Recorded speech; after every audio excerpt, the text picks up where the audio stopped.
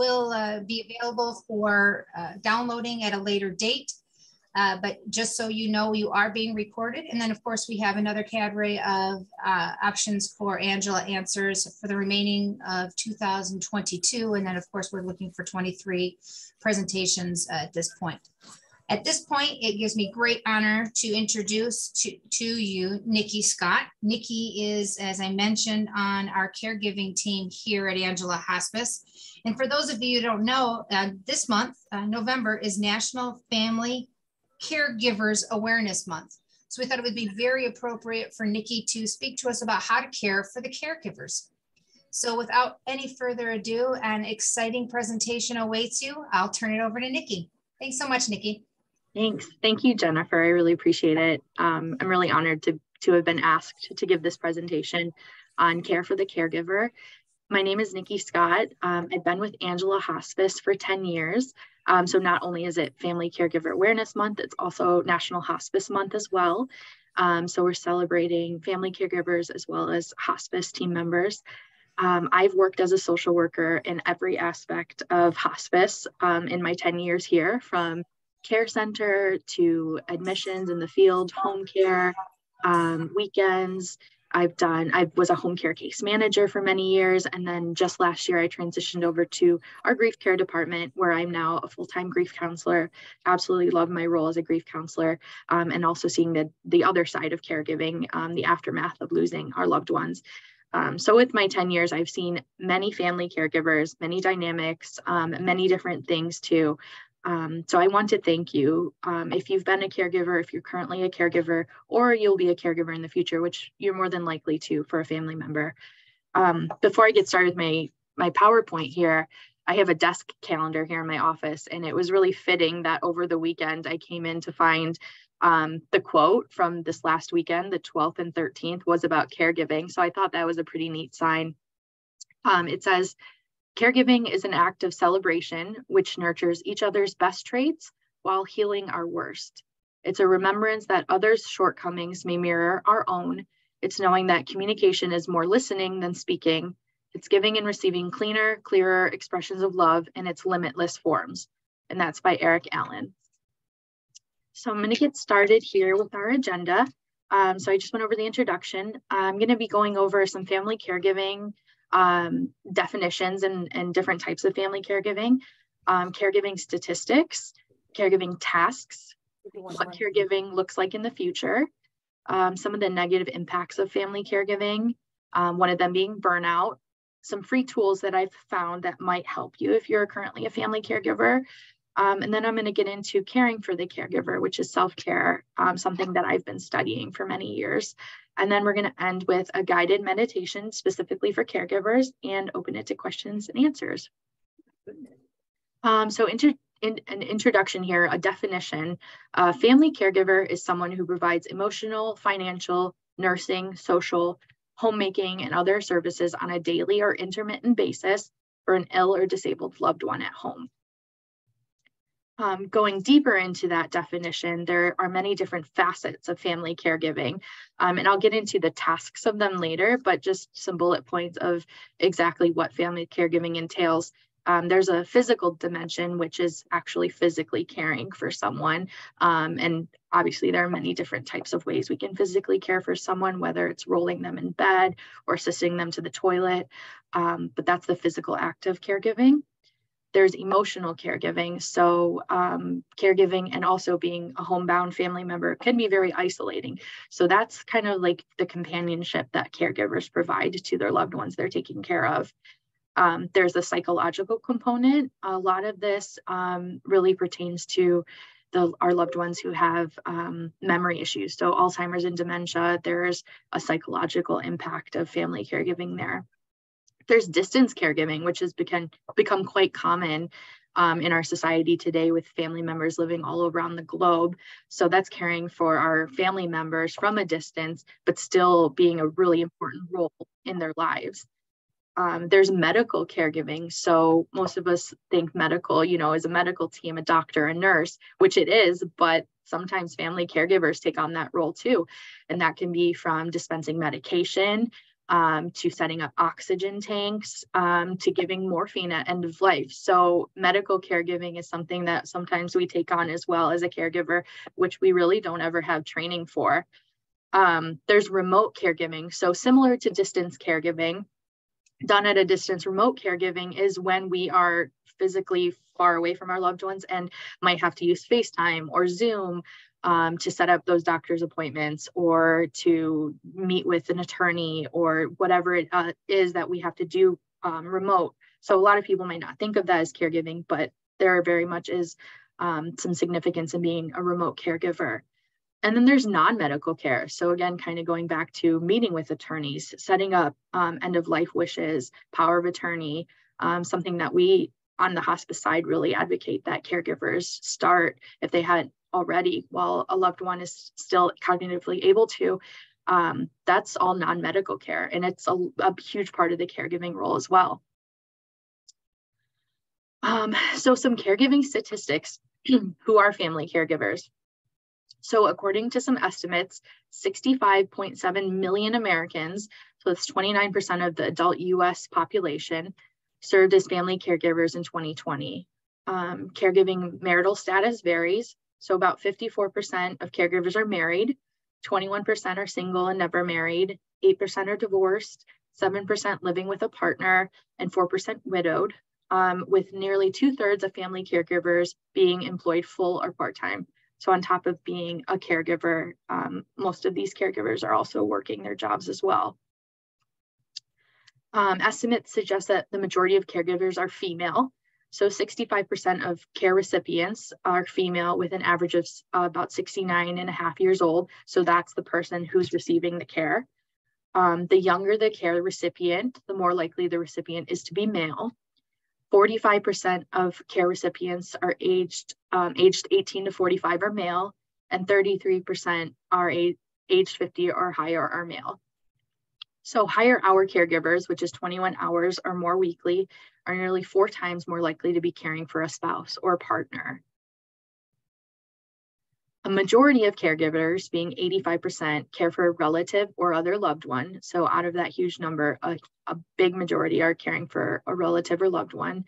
42% are caring for a parent, with breaking that down, 31% for a mother, 11% for a father, 15% caring for a friend, neighbor, or other non-relative, 14% caring for a child, 7% caring for a parent-in-law, and 7% caring for a grandparent or grandparent-in-law. So further statistics here, a little bit about the money aspect in caregiving. 53 million Americans are providing unpaid care for relatives and friends. Family caregivers provide an average of 23.7 hours of care each week. This number goes up substantially for those whose loved ones live with them, being 37.4 hours per week, making caregiving the equivalent to a full-time job. 47% of working caregivers indicate an increase in caregiving expenses has caused them to use up all or most of their savings. The AARP study in 2020 found that 78% of family caregivers regularly incur out-of-pocket costs caring for a loved one, which is no surprise based on how much we have to do as caregivers, with the average yearly cost being $7,200. The value of services family caregivers provide for free has been estimated to be $375 billion a year. So to put that in perspective, because we know the home care and nursing home services are a lot of money as well, the unpaid care that caregivers are giving is almost twice as much as money spent on home care and nursing home services combined. And that would be about $158 billion a year. So I talked about it earlier, but breaking down the caregiving role into caregiving tasks, we have what we call instrumental activities of daily living, IADLs, and then activities of daily living, ADLs. So first, instrumental activities of daily living. These are the activities that allow an individual to live independently in a community, whether that's at home or assisted living, whatever looks like home to them. So this is not necessarily for functional living, but the ability to perform these IADLs can improve the quality of life. and 99% of family caregivers provide help with the IADLs. The most common types that family caregivers provide are transportation assistance, so going to and from doctor's appointments, taking to the grocery store to get their groceries, running up to the pharmacy, just that transportation service that a family member provides that otherwise the patient or loved one could have done for themselves. Assistance with grocery shopping takes up 79% of these IADLs. Help with housework, so that's laundry and cleaning and tidying around. That's 76%. Meal preparation is 64%. And then also managing finances is that instrumental activity of daily living that caregivers usually take on as our loved ones age or get ill. We also have activities of daily living. So these are ADLs, and these are necessary for basic functional living. So the ability to live independently, these are fundamental skills that are required to live independently and care for ourselves. So the 6 main ADLs are personal hygiene and grooming. So the ability to bath ourselves, brush our teeth, wipe our face, just that basic activity of daily living.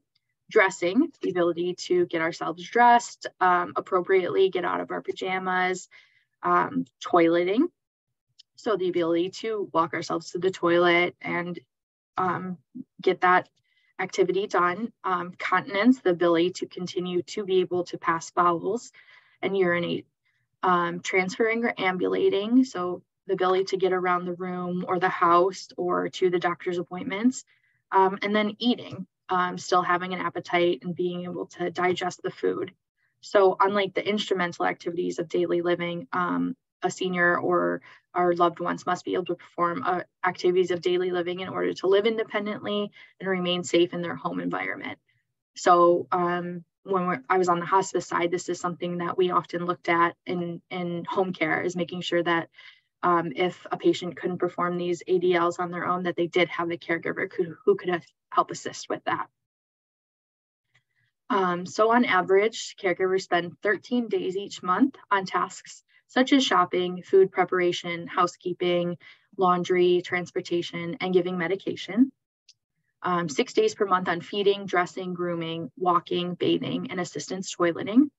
And 13 hours per month researching care services or information on disease, coordinating physician visits, or managing financial matters. So what does caregiving look like for our future? The estimates show that the number of caregivers will continue to rise, which makes sense as the baby boomers continue to age.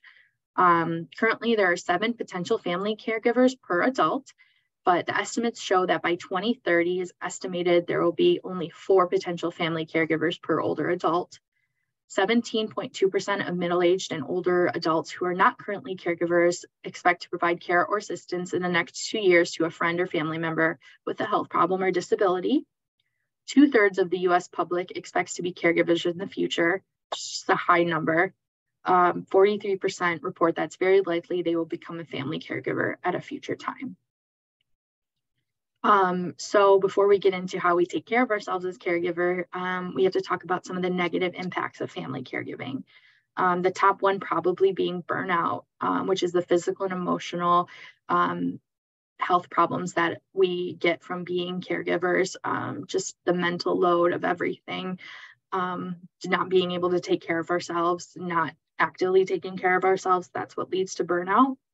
Isolation. So not only for the patient, but as the caregiver, since that's kind of our focus today, it's very isolating to be a caregiver. You spend most of your day with your loved one. So you really don't have time to socialize with others. You don't have really a lot of people to talk to. So a negative impact could be the isolation of being a caregiver. Like we talked about earlier, there's the financial stress. So of course, providing care is expensive, but again, one of my bullet points is that a lot of caregivers have to dip into their own savings as a family caregiver, which is a negative impact to many people. And then another tough one can be family conflict. So if you're caring for a loved one, a parent, for example, and you have siblings, there can be conflict involved. Many times I've seen in my hospice experience, it's usually about money. While the loved one is still alive, it can be related to care, signing up for hospice, not signing up for hospice. Either way, the bottom line is there is usually family conflict because there's disagreements in care. So digging a little bit deeper into caregiver burnout. Caregiver burnout is the state of physical, emotional, and mental exhaustion.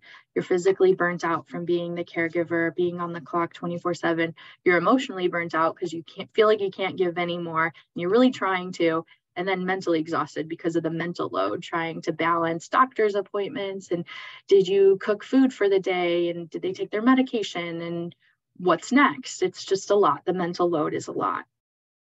Over time, caregiver stress can lead to burnout, marked by irritability, fatigue, problems with sleep, weight gain, feelings of helplessness or hopelessness, and social isolation. Caregiver burnout is an example of how repeated exposure to stress harms our mental and physical health. Chronic stress triggers the release of our stress hormones in the body, like cortisol, which can lead to exhaustion, irritability, a weakened immune system, digestive distress, headaches, and pains. So something that can help before we get into self-care, how I said that about 13 hours per month is dedicated to caregivers researching things that can help them. I've found some cool caregiving tool apps in my own personal research in helping the caregiver. So some of them are called CareZone. This is a free app that lets you use your computer, smartphone, or tablet to organize files, contacts, and medications, coordinate with family members and other caregivers using a shared calendar and journal. I've also seen a lot of people use like messenger apps and making group chats and stuff, but this seems like it gets a little bit deeper into medications, organization, stuff like that. Caring Bridge, it's the free app that allows us to start free privacy protected websites where we can share updates, photos, videos. And then we've got a couple more, RX Mind Me and MediSafe. MediSafe is through Walgreens, and it's medication and reminder apps to track users' intake of medication, vitamins, and supplements. This is huge for caregiving and kind of takes away some of the burden, the mental load I was talking about. I used to tell patients to set timers on their phone to remember if their caregiver wasn't able to help them in that aspect. But now with technology, these apps are amazing and definitely helpful. There's Lots of Helping Hands, which is a free app for iPhone and iPad only. It's a painless way to organize help, and its central features a calendar where you can ask for help. So if you have this chain of people in your support system, you can ask for things like meals, rides to medical appointments, or just companionship visits. And then it also sends reminders and helps coordinate logistics. There's also a few websites here. I'm not going to go into huge detail, but there's Benefits Checkup. There's Benefits Finder, there's an Elder Care Locator, the Family Caregiver Alliance. So this is a really information-packed website, and it goes state by state. So definitely worth digging into that if you need some more help as a caregiver. There's Needy Meds. It's a nonprofit website with information and programs to help people who can't afford certain medications. And then the VA caregiver support. So if you're taking care of your loved one who is a veteran, you could have some resources and support in that aspect. So now the reason why we're here, caring for the caregiver. So over the course of probably the last 3 years, I've dedicated a lot of my time and research into studying self-care. And I think at work I've been proclaimed as like the self-care guru person because I'm really pushing it, and the people in my circle are starting to push self-care. It's really important to take care of ourselves. I lack it sometimes. It's important to have these reminders, but it's really important as a caregiver caring for a family member to take care of yourself. It's important and it's necessary. It's hard though. So many caregivers feel guilty if they spend too much time on themselves rather than their ill or elderly loved ones, which is totally valid. And I totally get it. That's probably the number one thing I hear, or I used to hear in the field, helping loved ones take care of their family members on hospice, is they just don't have time. This is what they would rather be doing right now, is being a caregiver. And I totally get it. And that's so valid. So I'm not taking anything away from that, but this is just a little reminder to try to carve out that time for yourself. It's essential to your mental health, your psychological, emotional, and social well-being. because these aspects have a huge impact on every part of your life. So some early tips for self-care. Try to recognize the warning signs early. So some of those things I was talking about earlier regarding burnout, the irritability, sleep problems, and forgetfulness, those are some early signs that there's some part of you that needs attention, that we need to take a step back and realize that you're neglecting yourself in some way. Are you more irritable than normal? Are you sleeping too much, sleeping too little? Are you forgetting things that otherwise you would be remembering? These show me that you're lacking some part of self-care for yourself. So try to know your personal warning signs. They differ from person to person for sure. Everyone has different warning signs. And try to act to make changes before they snowball and get worse. Try not to wait until you're overwhelmed, because when we're overwhelmed, it kind of turns into a different beast. And then it's just like, again, the snowball. By not waiting until you're overwhelmed, you can ask for help, which again is very hard for a caregiver and someone who is always the strong person and taking care of everything. It's really hard to ask for help. Try to find someone you trust, such as a friend, a colleague, a neighbor. Try to talk to them about your feelings and frustrations, knowing that you're allowed to talk about it. It's healthy to talk about it, and it's good to find somewhere for these feelings to go. Try to set realistic goals. So expectation sometimes ends up making us more disappointed. So if you set realistic goals, you can hopefully tackle this caregiving role easier. So with that, you can accept that you might need help with caregiving. You don't always have to be the strong one and take everything on your shoulders. Identify what you can and cannot change. So this is huge for setting realistic goals. You might not be able to change your loved one's diagnosis or their memory issues. So trying to accept and figure out what can be changed and what cannot change. Prioritize, make lists, and establish a daily routine. Turn to others for help with some tasks if they're willing to take them on.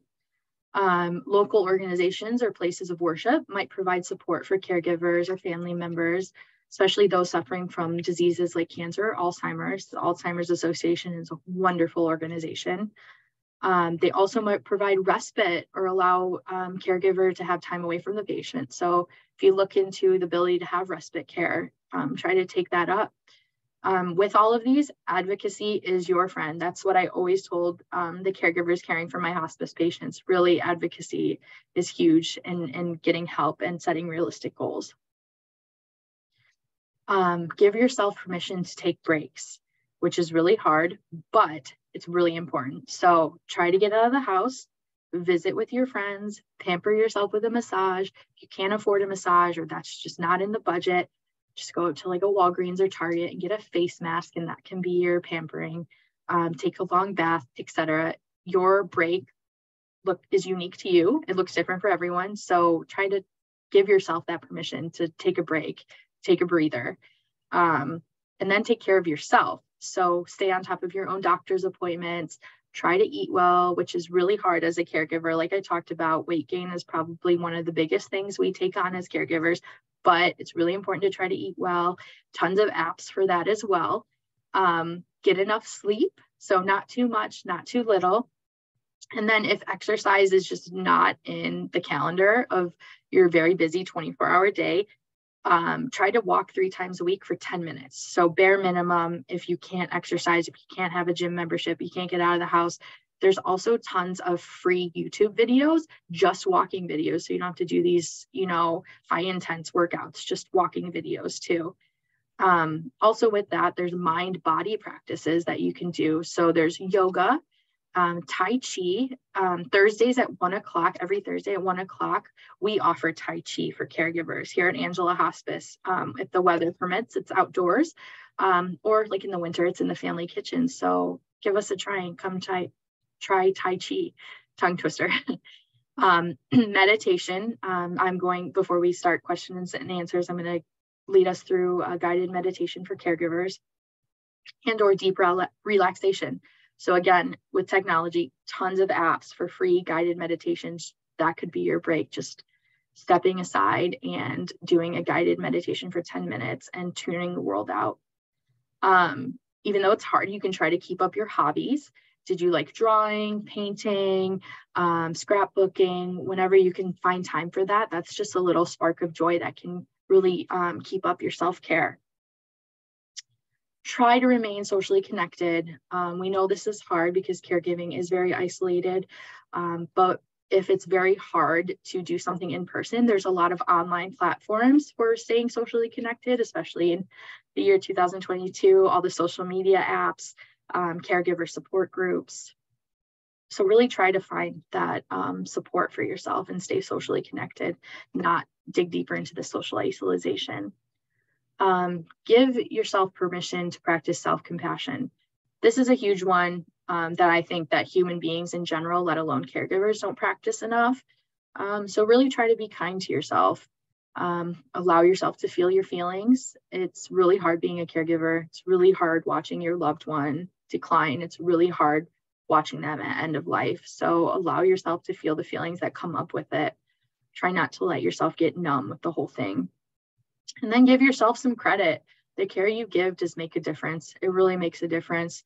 Whenever we complimented family members caring for hospice patients at end of life, they really appreciated hearing that and giving them credit. You're doing a really amazing thing, and you deserve the appreciation for that.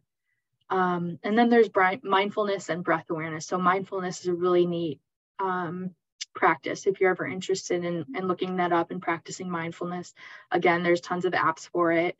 There's relaxation recordings, and you can also practice affirmations, which are really cool. They're like mantras. So finding an affirmation that works for you, like I can do hard things, and sticking to an affirmation and saying it to yourself over and over again, putting it on sticky notes, putting it around your house while you're caring for your loved one. Research shows that it does help rewire our brains in a positive way. So try to affirm yourself and set those affirmations for yourself. So that leads me here into our guided mindfulness meditation. It's from the VA caregiver support. So I'm going to go into our meditation here. To begin, I will ask that you are seated in a comfortable position with your body supported and your legs uncrossed. Place your feet on the floor and rest your hands in your lap or on your thighs. Whether you are seated or lying down, take a moment to notice the feeling of support for your body against the surface you are on. If you would like to remove visual distractions, and if it is safe to do so, you can close your eyes. Keep your mouth gently closed, not clenched, and let your tongue lightly touch the roof of your mouth. Breathe through your nose, unless for some reason you aren't able. When you're settled in, we will start by taking a few deep cleansing breaths. Deep into your belly and then exhale slowly. Breathe in deeply and exhale slowly.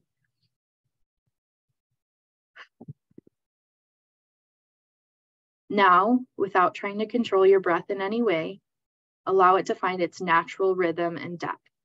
Bring your attention to the rising and falling of your belly as you breathe. You are just featuring your breath as a focus of attention. You are simply following your breath as you would a child with watchful attention. You don't have to do anything fancy, just pay attention to your breath. Observe the natural movement, feeling the air coming into your nose, your lungs expanding, belly rising, the gentle pause, and then exhale. It knows what to do all on its own. You don't have to force it or control it in any way. Follow your breath lovingly and with attention, in and out. As it rests in between breaths, relax and trust that it will resume. There are no expectations. There are no worries. You don't have to do it perfectly. We are just noticing and following our breath. You may notice your mind wandering or finding your thoughts may float through, distracting your attention from the focus of your breath. This will happen. This is what our thoughts will do. Maybe you're thinking of what you have to do next. Maybe you're restless. It's okay. Our thoughts, like waves in the ocean, will rise and pass. No need to control your thoughts or make them go away. Just observe them. Then guide your attention back to featuring the awareness of your breath. No need to force anything. Simply pay attention. If thoughts float through like the waves in the ocean, gently notice them and let them pass. You can let go of planning and doing right now. There's nowhere to be and nothing to do. Just for this time, you can let go and follow the natural movement of your breath. Drop into the place of calm and quiet that is there beneath the surface of the ocean waves. There's a place of rest and calm for you beneath the surface. Give yourself over to the quiet awareness of this moment that is found in focusing on your breath. If there is a heaviness or sadness in your heart, if there is anger or criticism, if there is worry or anxiety that comes into your awareness, observe these feelings with kindness and care. Observe these feelings with kindness and care. No need to cling to any distress or push anything away. Simply acknowledge the feelings that rise to the surface of your attention. Be aware of them and return your attention to the simple, peaceful comfort of the natural rise and fall of your breath. There's a deep calm and wisdom that you invite with this kind and gentle attention to the present moment, to the focused attention to your natural breath. You may return again and again, if you wish, to this place of restoration. Your breath is always available for you as a touchstone for your attention to the present. You may return again and again as a kind and gentle act of self-love. Now, begin to slowly bring your attention back to your surroundings, and as you are ready, you may open your eyes. We'll take a few moments for our minds and bodies to come back to our surroundings. Take a few minutes. How did this feel for you? Was it difficult to keep the attention to your breath? This is natural. It's a practice to develop this attention. Did you become aware of thoughts, feelings, or physical sensations that you have been unaware of? Did this focus on your breath bring some measure of calm? In practice, mindfulness meditation has the capacity to bring greater clarity and compassion for ourselves and others as we develop our capacity to bring a non-judging kindness and acceptance to the present moment. Mindfulness can help to bring balance and perspective back into our daily lives. Thank you for being with me in that guided meditation. I have a couple of infographics here, which I love to insert into all the presentations I give. So the first one here is 5 more self-care tips for family caregivers, digging deeper into the very specific types of self-care. Listening to music, journaling your thoughts, putting them on paper is really healing. Waving to a neighbor or walking the dog there, trying to find a patch of sunshine as we embark in these dark months, decluttering your drawer, getting rid of things that don't spark joy anymore. And then 5 other ways to practice self-care. Nurturing your spirit above all else. Again, choosing that self-kindness. Rest whenever you can. Move whenever you can. Choose life-giving foods. And 5, simply just breathe. Thanks everyone for sitting through my presentation here on caring for the caregiver. Really appreciate it. So I'm going to turn it back to Jennifer with any questions or anything else today.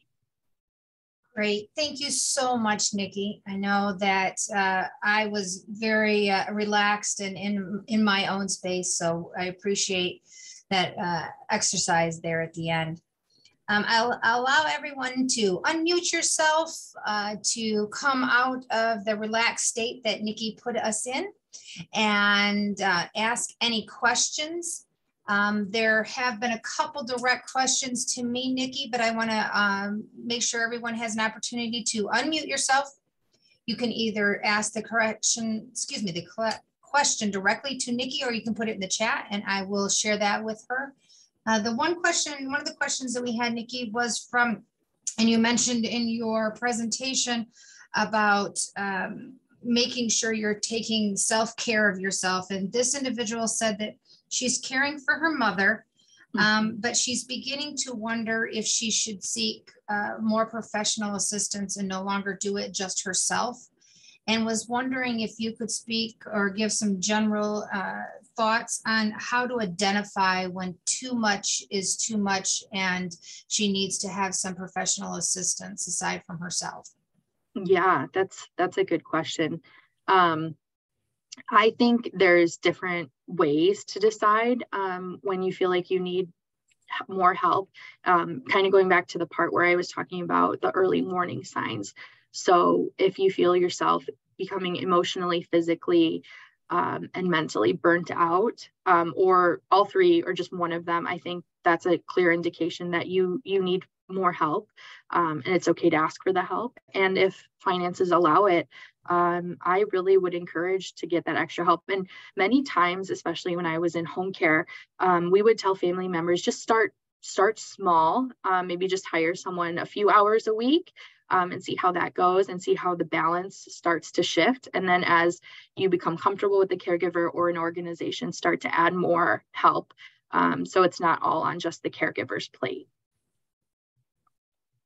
Excellent. Thank you very much, Nikki. Again, you can unmute yourselves, ask Nikki any questions directly, or you can, of course, reach out and ask directly through the chat. While I let people get used to unmuting themselves, just a couple points of interest. You can contact Nikki or members of her team here at Angela Hospice. The best way to reach our team members is to visit our website, which of course is askforangela.com. And we're invite you to visit our website as well as our social media sites on Facebook, etc., to find out more information. Our next Angela Answers is December 21st. We will have Heather Dean, who is a music therapist with Angela Hospice, and she'll be directing and having a presentation on the importance of music therapy. But right now, Nikki, I did get another question, and they wanted to know when they're being, I'm going to rephrase here. She says that when she is providing care for her family, she often feels that she gets drawn into the drama of her family, and asked if you had any specific thoughts about how to differentiate and put that separation between her family drama and providing the care and keeping herself sane in this process. Yeah, that is a good question. And the first and probably biggest thing that comes to my mind for that is boundaries. We talk a lot about boundaries in my role in the grief department here, because it's really important to set boundaries, even with family members, which I think it's a lot harder to set boundaries with family members, but it's really important, especially if there is that drama, not only to hopefully keep the peace with the family, but also to protect your mental health. So it could look differently. It could be just gently saying, I'm taking care of mom right now. Please, let's not talk about that right now. Or it can be reminding them, I have a lot on my plate. Can we, this isn't what's really important to me right now is this drama. Finding whatever it looks like for you, basically just setting that boundary to protect your mental health again, and to hopefully keep the peace with the family. Yeah, that's the biggest thing I would suggest, is finding the boundaries that work for you and instilling them into the dialogue between you and your family. Excellent. Again, thank you so much, Nikki. Just a reminder, as we close out this edition of Angela Answers, we do have a children's holiday workshop that's being conducted by our grief care department, and that will be Sunday, December 4th from 1 p.m. to 3 p.m. Again, you can find out information about this grief care workshop on askforangela.com, as well as starting Friday, we'll have our annual Tree of Life event here on the grounds of Angela Hospice. This is an way for you to remember a loved one during the holiday season during our Tree of Life event on the grounds of Angela Hospice. Come visit us, see the beautiful winter wonderland, and pay reverence and remembrance to loved ones that are no longer with us. Again, next Angela Answers is December 21st at 1 p.m. and it's Music Matters, the importance of music therapy, presented by our music therapist, Heather Dean. And Nikki, I want to again thank you so much for a very insightful and thought-provoking presentation on caring for the caregivers. Again, as a reminder, this is being recorded and will be downloaded within 10 days to our website, where you will be able to share it with your friends and loved ones and refer back to it often. Again, thank you so much for joining us. On behalf of the entire staff and the community at Angela Hospice, we wish you a wonderful Thanksgiving holiday if you choose to celebrate that way. And we'll look forward to seeing you on Wednesday, December 21st. Thanks so much, folks. Have a great day. Thank you.